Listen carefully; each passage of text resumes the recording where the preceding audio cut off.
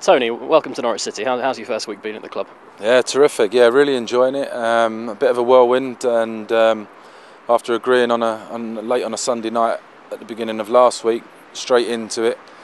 I'm not ideal for the goalkeepers or myself in that I'd missed, the first 2 weeks of pre-season, but now I'm in. I'm really pleased to be here. It's nice to come away with the team and get to know the staff and players a little better, isn't it? Yeah, I think that really does help as a new member of staff, because you're around people for 24 hours a day and you get to know people's roles and responsibilities at the club.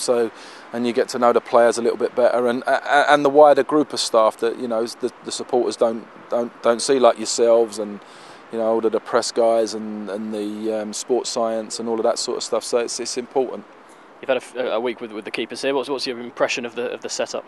Yeah, excellent. I come into a department that's been well managed, well organised by Dave Watson, and you come into working with some top class goalkeepers. I know John and Declan from their days in England squads when I was a national coach, and I've been very impressed with Mark Bunn's ability and attitude towards training, and Remy Matthews as well has really impressed me in the first couple of weeks of being here.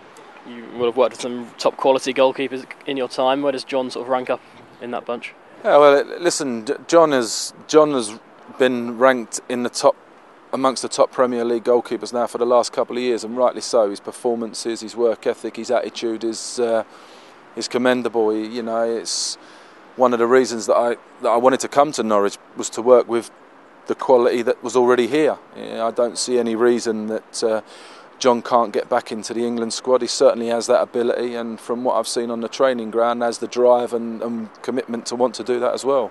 You yourself have a lot to bring to the table, lots of experience in the game, including plenty of years at Tottenham and the FA.